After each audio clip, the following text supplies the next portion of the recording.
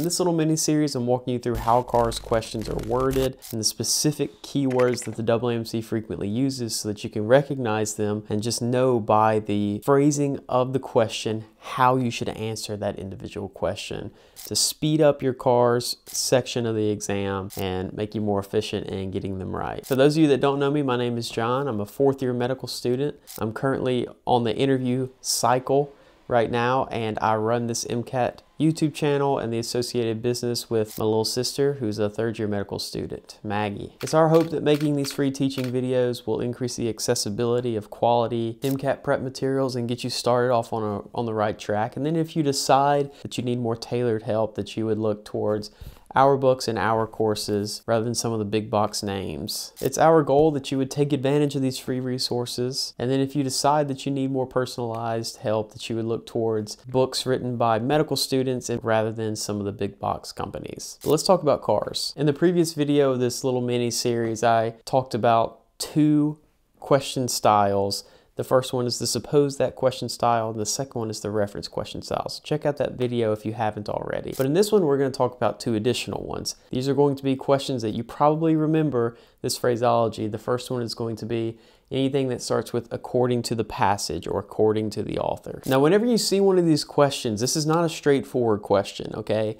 You're going to have to read between the lines, and this is actually one of the more common question types on the MCAT if you break it down. If you stick around to the end of the video, then you'll see how we came up with all of these, as well as how you can access them before you take your MCAT. So questions that are saying according to the passage or according to the author are frequently asking you to make some kind of logical leap about how the author would feel about the question's stem. Now let me tell you an easy way to do that in the literary elements that they're actually testing on. So they're testing on two components of the core four.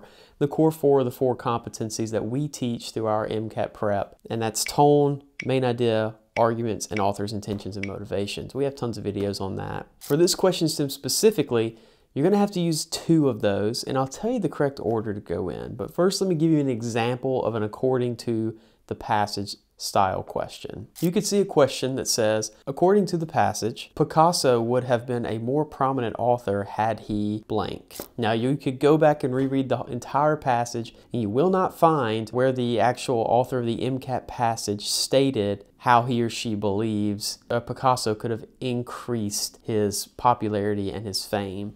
But what you may end up finding is something to the tune of why Picasso was loved and how he came to fame later in his death. And that will more than likely be the main idea. And so what you'll have to do is you'll have to extrapolate that main idea and figure out which of your answer choices is agreeing with it. But before you do that, the most important thing with these questions is first you have to make sure that the answer choice that you're picking agrees with the tone. And tone is kind of like layered, just like everything is in the MCAT. It's all onions, right? It's all layered and it all stinks. So first you have to make sure that your answer choice agrees with the tone.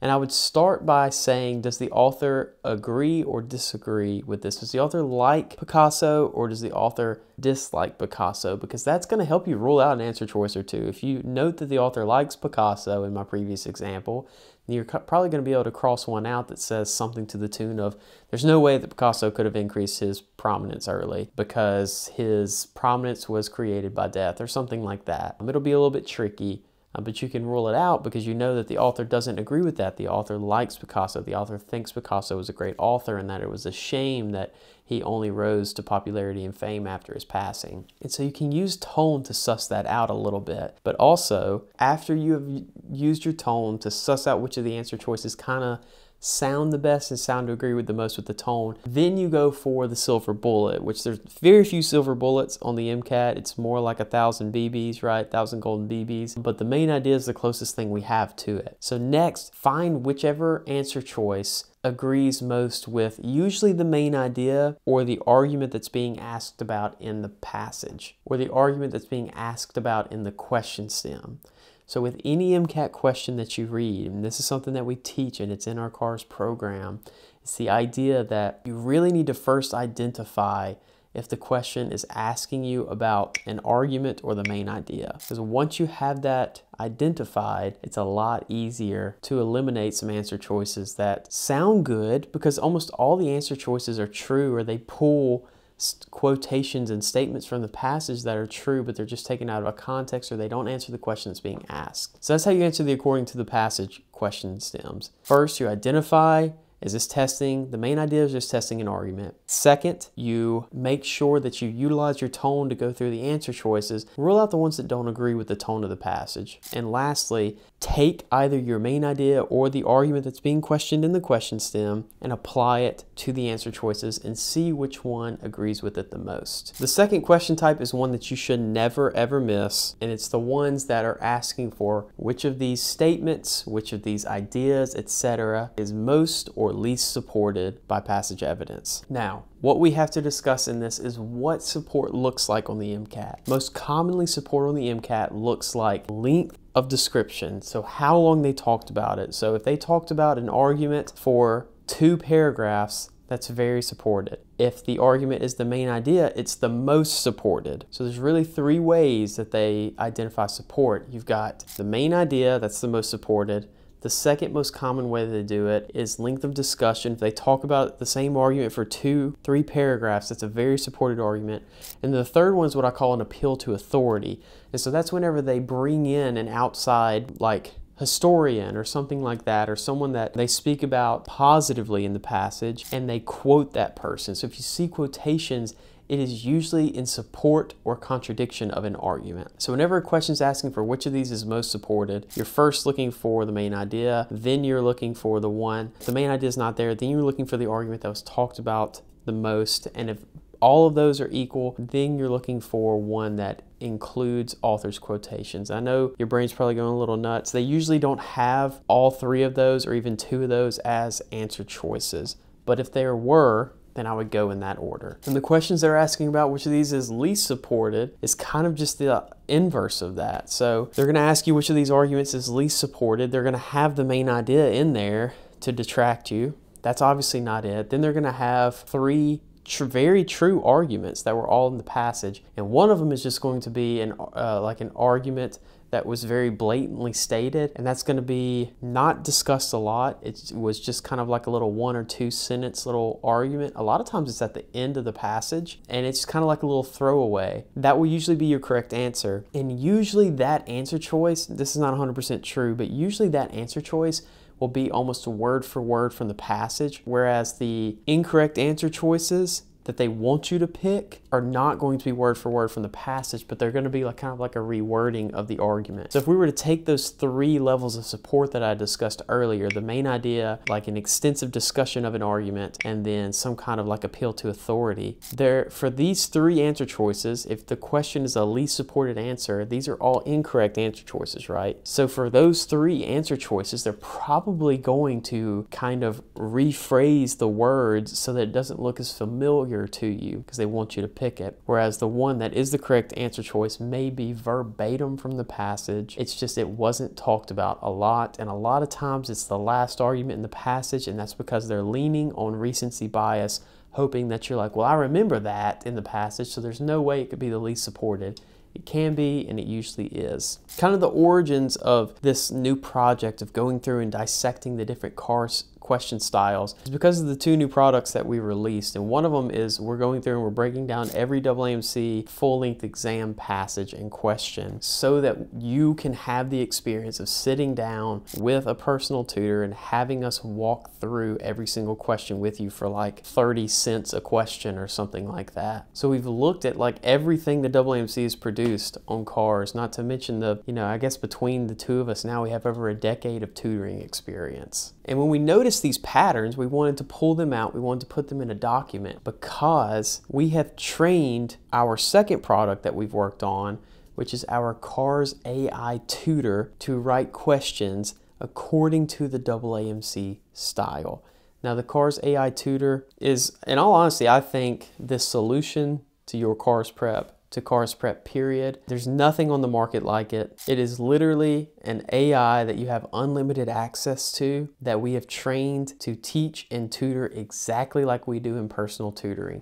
So you will go through the 4 drills that we take students through in personal tutoring, and you will answer questions and prompts, and it will give you AAMC style passages, and it will ask you to complete the drills, and then it will give you feedback just like we would give in personal tutoring. We trained it with our voice, we trained it with the missions that we find important, including encouraging students, creating good habits, and being efficient in getting through cars. And then at the end of it, we have tacked on unlimited practice questions and solutions that not only mimic pretty flawlessly AAMC style passages, but now we have incorporated these question styles. So the questions read exactly like the AAMC, and the AI is also going to respond specifically to the incorrect answer choice that you picked and tell you why it's likely that you picked that answer choice, what was probably attractive to you about it, why it was wrong, and why the correct answer is correct. So it's pretty freaking awesome.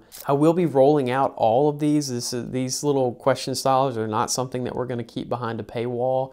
But we release videos once a week, and I only publish every other week. So it may take some time before we get through all of them, but if you want access to them, if you want some kind of cars tutor, if you're just deciding, new year, new me, it's time to make this change. It's time to get this score at whatever cost. They are all loaded into the Cars AI Tutor, so you will have access to that. It's taken us 2 years, a lot of early mornings and late nights during medical school to make it, but I really think it's worth it. I really think that it will help create more future doctors like yourself watching this video. And that's the whole goal of this. I'm sure you know my story by now, but you may not. I took the MCAT 4 times, kept me out of medical school for over 2 years, and I know I'm not the only one that's happened to. And now that I'm in here, I'm a very good medical student, and I'm soon to be pretty good doctor. And it's unfortunate that this test kept me from being a doctor for 2 years, and I'm lucky that I was stubborn enough to stick with it, because not everybody is. And while I've been fortunate enough to have good mentors and pass the exam and now tutor my future colleagues, not everybody is that lucky. And so it's my goal that we don't waste another year or 2 of you being able to treat patients because you're trying to get this MCAT thing figured out. It's my goal that we just help you knock it out once and for all. Because the thing is, we really do need more doctors, and we don't just need doctors that went to the best undergraduate colleges. That's not the most important part of this to me, because I'm not even convinced that the doctors are the smartest people in the world anymore. I mean, I know that you have to have a certain level of intelligence to become a doctor, but really what you truly have to be a doctor, in my experience, is a lot of grit. You have to have a strong work ethic. And if you can pair work ethic with a good compassionate heart and a good reason to want to be a doctor, which I know you have, otherwise you wouldn't be looking on YouTube how to pass the MCAT, then I want you as my colleague, because I'm going to be a surgeon, and there's a lot of things I've already forgotten. But I know that you will be the internal medicine doctor, or you will be the cardiologist, or you will be the OBGYN that I'm gonna need to send my patients to, and I need good doctors with good hearts. And I think that that's you. There's a lot of steps to get there, and the MCAT is the first hurdle. This is not even the end. Everything that is really good in life is available and it's achievable, but it's usually on the other side of 10 years of just working your butt off. And so you're just getting started. I guess you're probably about a quarter of the way through finishing your undergraduate education. But I want to make sure that you don't get discouraged and end up in a career in 10 years, or end up at your 10-year high school reunion and telling people, I wanted to be a doctor. Just be one. We'll help you. We're going to get you there. Whatever you need, we're going to help you. I want more colleagues. I want colleagues with good hearts, and I think that that's you. However you think that we can help you, leave a comment in the description. And if you like this video, share it with someone that needs to hear it. Thanks for watching. I'll see you in the next one.